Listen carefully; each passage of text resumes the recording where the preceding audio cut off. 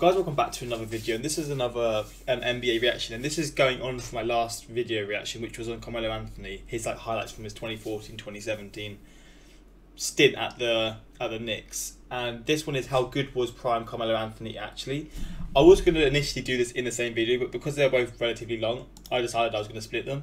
So for those who come in from the second channel, from the main channel, hopefully you guys are going to enjoy. Please subscribe if you haven't already. And for those in the second channel, thanks for the support on this, man. It's just going off. I can't believe there's so many people watching the videos on this channel, and I'm loving the sort of the community that we're building here as well. Like, it's a good sort of, like, we've got the main channel where we post sort of the videos that like certain people want to see, but the second channel is like where the random videos come, and people are still watching them. So I really do thank you for that, because it's different, and I just wasn't expecting this sort of support. So thanks for that. Genuinely, it means a lot. And with this one, Andy Hoops, let's check this out, man. He's a channel that people have told me to look at in the past. And I'm just excited, man, because again, people tell me he's a good channel, and doing a video on Carmelo Anthony, I'm intrigued to see like why he was so loved, basically. Like, I saw clips of the video of his highlights, and he was crazy, but I want to see more about him, like, and maybe as a person, and maybe his career, and just see like what he won. Maybe he didn't win anything, like just like sort of the stats that he has, etc. So let's check this out and see what he's about, man. Hands of Anthony. Anthony for three. Puts it in. Knicks by one with 8.2 remaining. He loves a clutch shot. Carmelo Anthony, one of the greatest scorers of his generation. The smoothness of his jump shots, the notoriety of his iconic jab step, the loudness of his screams every time he gets a rebound. Take advantage of. Melo is and was a truly unique and unorthodox player. On one end, he's known as a fantastic scorer back in his prime, one of the most pleasing players to watch in the history of the game. On the other hand, he's known for his lackadaisical defense, his selfishness, and his inability to carry his teams deeper into the playoffs. Prime Melo was a spectacle to watch, but there were unquestionably some negative aspects of his game that were observed under a microscope. And perhaps in recent years, towards the end of his career, he's gotten more flack than most other waning stars. How's it going, folks? My name's Andy, and today, let's talk about Prime Melo. How good was he actually? What years were considered his prime? And what are the misconceptions that surround this bona fide superstar? But before I start, I'd like to get your money, bro. Get your money. I'm skipping this. Video. First, we gotta define when Melo was actually in his prime. He's had a few seasons where he played at his absolute peak, but generally speaking, I'd say his prime ranges between 2006 and 2014. But so that video that I did was actually not really on his prime, so that's my bad. Between the ages of 21 and 29. These were his 8 or 9 seasons where he was at his best. On an individual basis, he matched up very well with his peers, especially LeBron James. Oh, wow.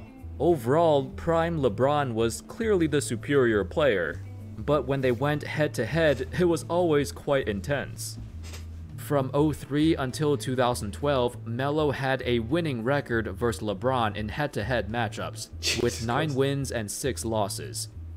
What made him special was that he was incredibly versatile with his scoring arsenal. He could take you off the dribble, shoot a pull-up jumper in your face, go into his triple threat position, and lull you to sleep with his 5 billion jab steps. He could shoot threes, although not amazingly, but good enough to the point where you can't just leave him open and go under screens. He had the fadeaway, the drop step, and the spin moves. Offensively, there was nothing he couldn't do. Well, except for passing. For a long time, there was a huge discussion about who was the better scorer, Prime Melo or Prime LeBron. It usually came down to the fact that LeBron was the more efficient scorer. But Melo had such a wide array of different moves that made him nearly impossible to guard, as he was a threat to score regardless of where he was on the floor. From 2006 until 2014, he averaged over 26 points per game, over 6 rebounds, 3 assists on good percentages. For 8 years! But maybe the more impressive part is that he led his teams to the playoffs for 10 consecutive seasons. Jesus Christ. One of the biggest misconceptions is that he wasn't a team player, but it's not like his teams were losing. They were doing very well. Right when he came into the NBA, he was the major factor in turning around the Nuggets franchise. Okay. Previously, they were a bottom-dwelling team, winning only 17 games in the year before he got drafted. Unfortunately, in 7 full seasons in Denver, they only managed to get out of the first round once. That was in 2009, where Chauncey Billups was the best player on the team, not Melo. That's another thing. Over the years, when people look back at Melo's time in Denver, it's a mixed bag. Some blame him for not adapting or being too selfish, and he's the reason that his teams were held back. Others believe he entered the league at a bad time. The Western Conference was at the strongest it's ever been. While the Nuggets were a great team, they had a ridiculously tough matchup in every round. They simply weren't as good as the Spurs or Lakers, who eliminated Melo's Nuggets. Spurs and Lakers, that's unfortunate, man. You're up against two of the great, possibly the best teams at that moment. In 4 of their 7 playoff runs. However, if you dive deeper into the stats, maybe a huge portion of the blame should go to Melo. What the fuck? In his 7 seasons in Denver, Melo only led his team in win shares just once. Oh, mad. That was in the 2005-06 season. In every other season, someone else on his team was the leader in win shares. Now, I know win shares is not the perfect stat, but it does take into account his value to the team. Statistically, they were not much better with him on the floor versus him on the bench. Jesus Christ. In fact, from 2007 to 2010, the Nuggets had a better offensive and defensive rating without Melo. The numbers were close, but Melo stagnated the offense when he was on the floor, largely due to his pitiful assist rate. The offense flowed much better with other players getting more touches, like Nene or Billups or even J.R. Smith, who, believe it or not, didn't hog the ball nearly as much as Melo. Basically, despite all the playoff appearances, there were serious flaws with Melo's game. And these flaws would carry over to the New York Knicks. Okay. In an article from The Cauldron, Dan Favale explained Melo's demeanor pretty well here. He stated, "He seems overtly aware of his reputation, yet he's self-defeating in the way he seemingly prioritized money over everything else.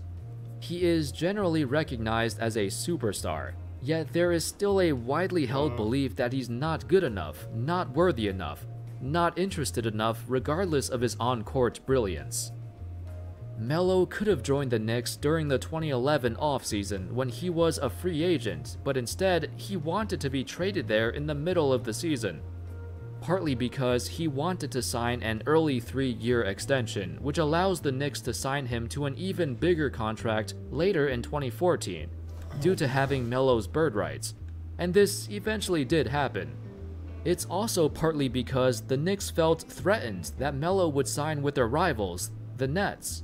So they pulled the trigger on this massive trade, which saw them give up a ton of quality young players and assets. Jesus Christ. So they actually, like, it shows that he was, like, very, very, like, what's the word? Not, well, wanted is the word, but, like, he was sought after. Like, they're giving away good prospects to get him in his prime. Back to bite them, but for now, the Knicks retooled their team around Melo. By the 2012-13 season, Melo would have the greatest season of his entire career. Oh, wow. He led the league in scoring with a career-high 28.7 points a game. He developed into a great leader. Vocally, he was more active than any other season of his career. Not only that, but he also moved to power forward and dominated his new position. We saw Melo take on a true leadership role on a team that was very old. In fact, the Knicks were the 3rd oldest team in the league with an average age of 30.2. Oh, wow. So but with age comes experience. When it comes to pace, the Knicks dropped from 5th to 26th. Coach Mike Woodson implemented a more methodical approach offensively, since it suited their cast of older players better. As a result, the Knicks won 54 games and grabbed the 2nd seed in the Eastern Conference. This Knicks-Heat playoff matchup was heavily anticipated, as they were expected to meet in the conference finals. However, in the second round, it all came crashing down. In arguably the most sluggish series of the playoffs, the Knicks fell in 6 games. Melo was the only good Knicks player in the series, but that was the Pacers' plan. They let Melo play one-on-one while shutting down everyone else. It worked because he got tired and he can't score every single time. Unsurprisingly, the Knicks would not make the playoffs again for the rest of... So what I'm getting is they were a bit too reliable on him. Like, they relied on him, but then maybe they relied on him a bit too much. The Carmelo Anthony era. This roster of players was simply unsustainable because they were way too old.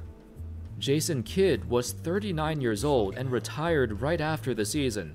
Rasheed Wallace and Marcus Camby were 38 and also retired. Kurt Thomas was 40 and he retired too. Kenyon Martin was at the twilight of his career, also retiring 2 years later. Tyson Chandler was on the downswing of his career and rapidly fell off. And Amari Stoudemire's knees exploded and he never recovered. Fuck me, so he had a really, really old team. When he said old, I didn't expect that old. That is nuts. After this, Melo continued to play at an elite level for the next few years, but by the age of 30, his prime was over. So how good was prime Melo actually? Well, certainly a top 10 player for a few years in Denver, a top 5 player with the 2013 New York Knicks, arguably a top 10 small forward of all time, certainly a Hall of Famer. But at the same time, his tunnel vision and his unwillingness to pass the ball would be a detriment to his own team. In Denver and in New York, his teams would routinely finish in the bottom 10 in assists. His efficiency as an ISO player did not make up for the lack of ball movement. This would change as he got older though, as he slowly became a more willing passer. But at that point, it was too late. Defensively, oh boy, it was a nightmare. His reputation of being a poor defender never went away, and as he got older, it became even worse. Funny enough, Melo probably calls out more defensive rotations and telling teammates where to go more often than actually rotating himself. 20 or 30 years from now, fans will look back at Melo in the same vein as we look back today at a guy like Dominique Wilkins. An absurdly talented scorer, but heavily flawed in other areas. As a result, both of them struggled to have playoff success, cause opposing teams always took advantage of their flaws. I think it's a fair historical comparison. Anyway, that's all folks, that sums up how good Prime Melo actually was. Interesting though. Let me know your thoughts on him and where would you rank him all time? Do you also think he's a top 10 small forward ever? Do you think he truly reached his full potential? Let me know in the comments. Thank you all so much for watching. I hope y'all enjoyed the video, and as always, I'll see you next time. Interesting. So what I gather from this is what he was good at, he was insanely good at, like one of the best in the league from like his shooting and like other areas he was very good at. But then on the flip side, the things that he was poor at, he was very bad at. So I guess it's like a catch-22, but like from like what I see, like especially at the Knicks, that team was so old, and the fact that he had comparisons with LeBron at certain points really goes to show how good he really was. But I mean, to have a team with like 2 39-year-olds, a 40-year-old, like a 38-year-old, someone like 2 people who are like at the later stages of their career, people with injuries and things like that, like it's gonna be tough. So I do feel for him in that case, but he's still gone on to have an insane career, and people still, from like what I see, people really love him. So I do like that. What I see, it's just maybe it really goes to show how hard it really is to win a ring, to win the NBA championship, man. Because like the finals are so hard to get to, and I think he got to the conference final once with the Nuggets, and that was it. So I mean, it does show how difficult it really is. But nevertheless, though, it's still interesting to see this perspective. The thing with Melo is that he could have easily averaged 6-7 assists a game if he wanted to, because he actually was a good passer, he's just not a willing one. I see that, man. So like he wasn't bad at passing. He just sort of had the mentality that he wanted to sort of be the main guy. He wanted to be the scorer, and I do see that some players do have that. But it's good to have sort of a mix, not just being wanting to score, being the one who wants to score. I'm surprised Melo's Olympic resume wasn't mentioned here. Pretty historic. if Melo got drafted by the Pistons, imagine Melo who doesn't need to worry about playing D and Pistons getting a score like Melo. Clock winds down to 5 seconds left in the game. Ball inbounded to Carmelo, who's face to face against LeBron. You took my family, moves to the left. You took my friends, moves to the right. You took all that was dear to me. Clock winds down to 2. I can't get them back, but I can do this for friendship. For my friends, goes up, fire coming out of his shoes. Carmelo Rukin. Ball flies over LeBron's head, goes straight into the basket. Carmelo falls to the ground exhausted. Shupper, Senpai, I fades. Final score, Cavs 103, Knicks fucking 63. Fuck's sake. If that actually happened, I'm screaming. Is that a real score?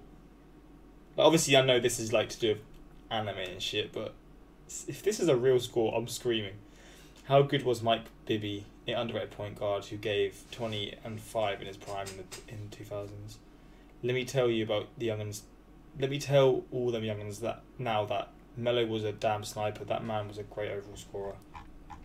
Still, man, I really enjoyed this, and I thank you guys for getting me into reaction to him, because these kinds of players I probably wouldn't look deep into, because I see him now and he's a lot older. He's 36 and he still does his thing. Like, he's still an efficient player, but like, I obviously didn't initially understand how much of a legend he really was, and now I sort of realise that it does make it interesting seeing him playing with players like Dame, etc., and seeing still that he's still performing. But you sort of compare him to LeBron. LeBron's 35 and he's still one of the best players in the league, if not the best.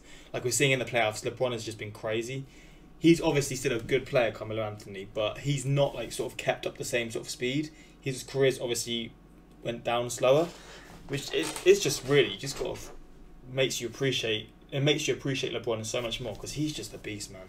But still, interesting video, and I really appreciate the suggestions. And if there's any more sort of highlight videos or reactions you want me to do to him, let me know in the comments and I'll be sure to do so. And until next time, like, subscribe, peace.